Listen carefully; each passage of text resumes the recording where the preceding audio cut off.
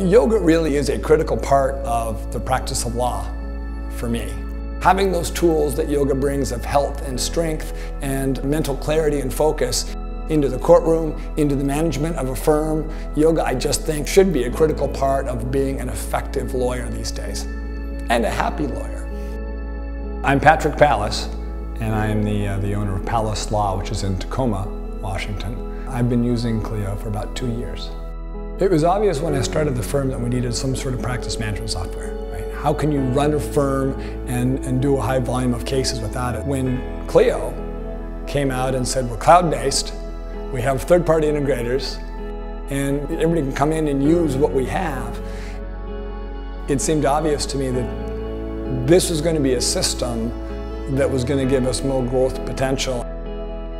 Innovation, I always tell people, is not just technology, but there is a baseline of technology you need, because if you can't streamline your practice, if you can't automate basic tasks, you're never going to get up there with the rest of the firms. Clio is what allows us to do that. Because of its open platform, we are able to use programs like Zapier and Trello and Google and Microsoft and Slack, bring all these things together in one place because Clio is open like that. In the last year, we've really gotten to move past, we have the technology and really focus on what can we really do that's really unique and really different that no other firm is doing. Every day that we wake up and start practicing law, the question that stays in my mind is, how do we make this better? I mean, the world's changed.